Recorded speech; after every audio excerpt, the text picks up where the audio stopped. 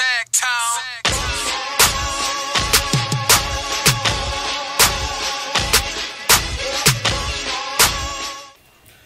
Welcome back to another episode on LLC TV from Limitless Lifestyle Crew. I appreciate you joining. I'm your host JT, JTown32. If you would like to follow me on any of the social media sites, please feel free to follow Limitless Lifestyle Crew on Instagram, as well as visit limitlesslifestylecrew.com, the webpage. We appreciate the support. So, I want to come to you today. I have another pickup.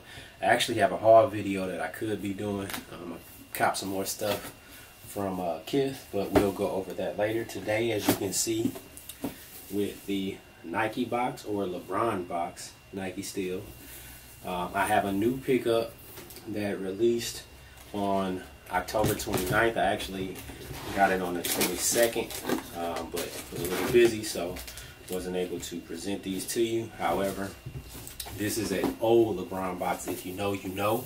So this is a retro pair, if you see here. Size 10, which is my personal size. Let's get into the shoes. Right here. These are it. So we have the red carpet LeBrons. This is, of course, the LeBron 7 model. Probably his best model as far as fashion and, you know, hoop style. A lot of the shoes now definitely look, you know, more to wear for hooping, but this is probably his best model. This is my favorite model of the LeBron line, the LeBron 7. Without a doubt, this is my favorite of the line. It's more of a sleek looking shoe. You can dress it up. You could dress it up with an outfit, or you can hoop in them if you wanted to. This shoe, I believe, is famous for his 2009 performance at Madison Square Garden. So if you haven't done your homework, you probably should. But if you go back, he was playing for the Cleveland Cavaliers, and they visited Madison Square Garden. LeBron went, balled out. The Cavs won. This shoe, I think he had the red lace. He had maybe one red lace or something like that in there, or maybe even both red laces. Anyway, red carpet LeBron. This is an iconic silhouette or shoe. Just the color pattern and everything. And I've wanted these for years, and just didn't. You know, I could have probably paid resale on an OG pair, but I did not. So when it was announced that Nike would be retroing these, and then you see the pictures of like LeBron wearing them, then you knew it was coming to fruition.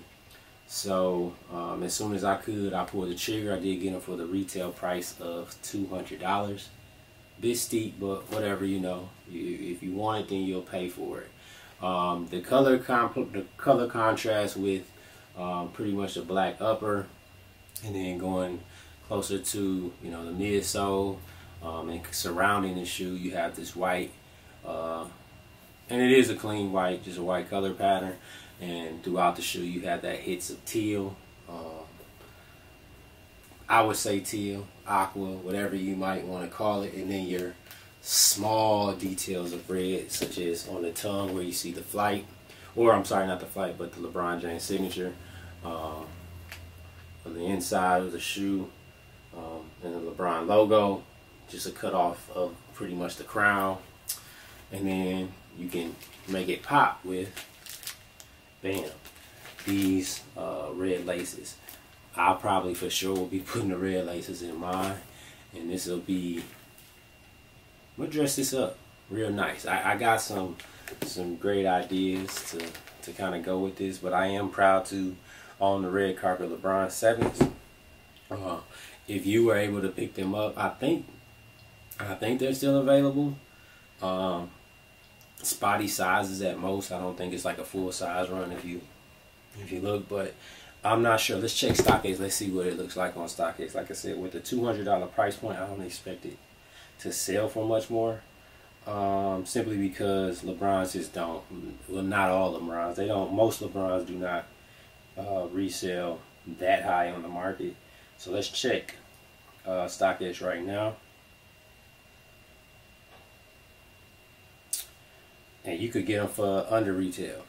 So at least in my side, the last two sales that I see for these were for 190. So even it's only $10 off, and then probably pay $13, I think it is, for shipping. So $203, but it's under retail essentially.